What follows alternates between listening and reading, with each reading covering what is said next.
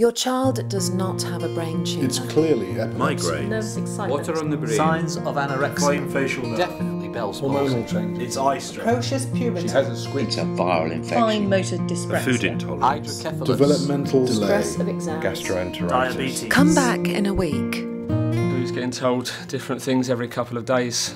There was ups and then downs and ups again. And I was at my wit's end. She'd seen 4 doctors and an optician's and nobody would listen. I must have paid about 10 visits to the GP. I'll always say to GPs and doctors, what would you do if it was your son, your daughter?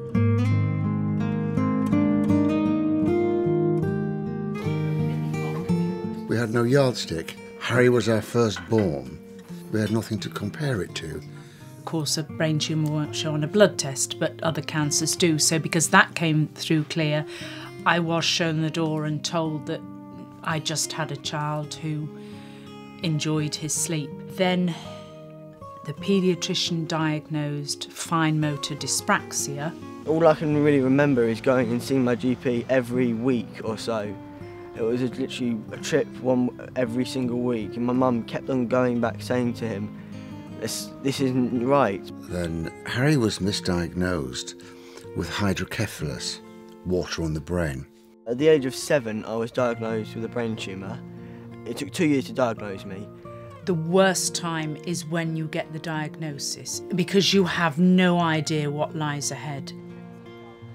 The 3 operations in themselves seemed immense, but the radiotherapy was 6 weeks every day. Large doses of radiotherapy direct to a brain. This is the mask. I hate that mask, but I can't get rid of it because it's Hannah's face. Hopefully it stops tumour growing, but in Hannah's case it didn't. Before Hannah got ill, she used to be a big sister to me. She used to just enjoy doing loads of activities and sports, and then everything just changed. There's the kid with the brain tumour who can't even sit on a swing properly. The neurosurgeon went back in and scraped a tumour off one of the central arteries in her brain, but we knew there was a high risk of her having a stroke during that operation, and she did. She knew how bad it was, but she said, "You've got time with me." The consequences of the 2 weeks delay was that by the time we'd got to London, Molly's cancer was terminal. I don't think I ever did deal with it, really. She said, "Mummy, am I being beautiful and brave?" And I said, "Yes, of course you are." They didn't realise what she had. They said that she didn't have a brain tumour and then just let her go. I'm a grizzled old soldier, but nothing prepares you for this. Nothing at all. You're vulnerable in that you cannot help your child. You can't protect them from this at all.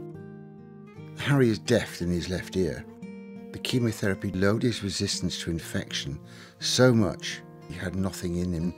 An earlier diagnosis would have prevented that consequence because he may not have needed the chemotherapy. Lucky. I was one of the ones that late diagnosed, but I was one of the ones that survived. The day we lost Molly was the day we lost our son. He lost part of himself when we lost Molly. We said she needs to go to heaven now, so we need to let her go. And then that's when we all went into a room and he held her hand while she passed away.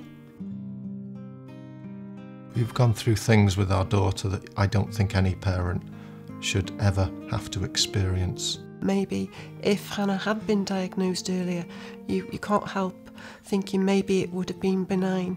Hannah talks to me quite a lot about the possibility that she will die. Her and a friend, Christy, who sadly passed away last year, they made a joke of what songs they were going to have at their funerals. And Hannah said that she wanted Don't Stop Me Now by Queen. Brain tumours are not rare. There's something about it being hidden in a skull that seems to keep it hidden from the public's eye, but also professionals. We are under no illusions that it could come back at any time. The nearest we get to the why is the Samantha Dixon Breen Tumour Trust, they're trying to find out why children get them, and hopefully one day the diagnosis will be much sooner. We were told not to expect her to be academic, that she wouldn't achieve her A-levels, and we're so thrilled that she got an A star. I can really do what a normal child could do. That's what really all I want, is to do what someone normal could do. Ibby has made us feel like we can put one foot in front of the other. She hasn't mended our broken hearts, because they never will be mended and nobody can, but she has helped us live a day. Losing 7 centimetres of brain, having radiotherapy, chemotherapy, and the consequences of that. But she's starting to do things that normal teenagers should do, going to university, and I'm absolutely thrilled to bits for her.